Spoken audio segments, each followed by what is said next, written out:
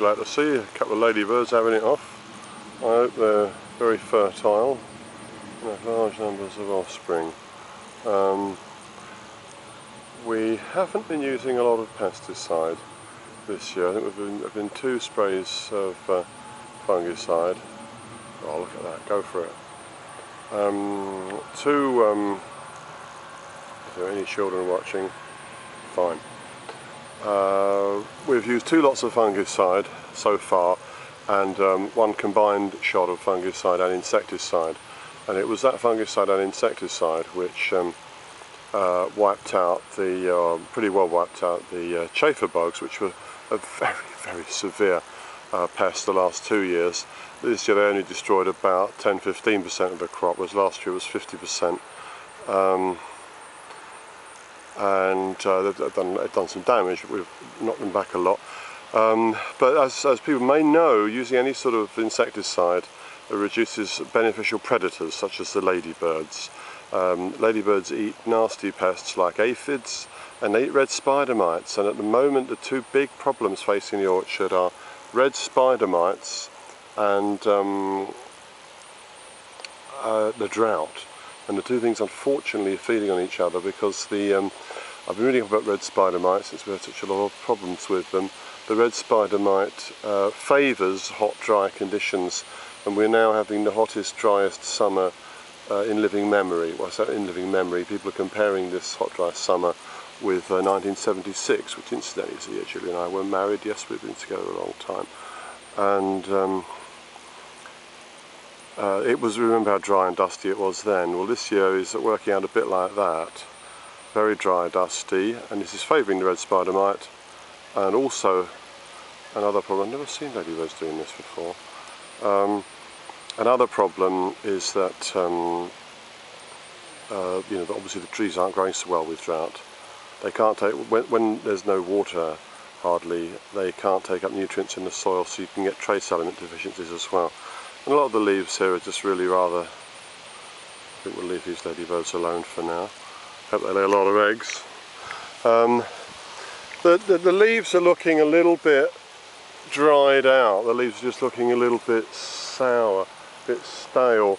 Some of the trees are less badly affected by it, and they've got the nice sort of glossy green that they should have. And what we're doing really is just hoping it's going to rain soon, and we're leaving, we're not using any insecticide. Thankfully we don't look as though we need to at the moment.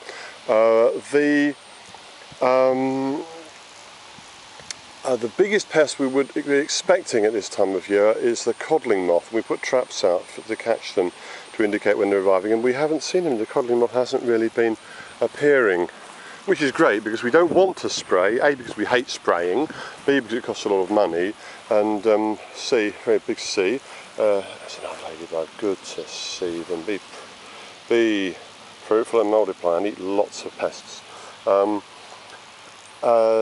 So where was I?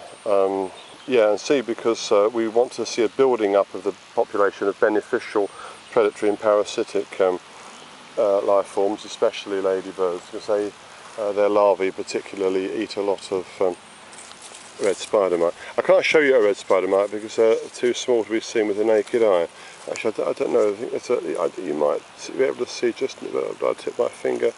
You probably can't see a couple of tiny dots, almost too small to see, just like the dot made by a very fine pencil.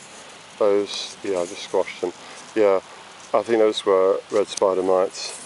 They, like a lot of the other pests, they live on the underneath of the apples, and they suck the life out of the leaves. There's no sort of good chemical control at all. This is what the earth's like.